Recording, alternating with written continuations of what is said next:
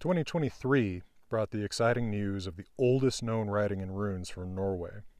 And in the last few days, we've heard the announcement of the probably second oldest known writing in runes, this time from Denmark.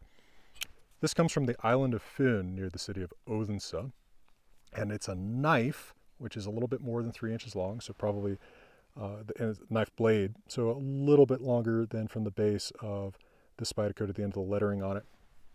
So a normal everyday carry tool. And it's buried under an urn, and written on it are potentially letters adding up to saying Hirala, little sword. So either kind of a silly way of referring to the knife, or an affectionate diminutive perhaps, forming the name of the person buried in the urn. Full-length video on my channel tomorrow will discuss everything I know.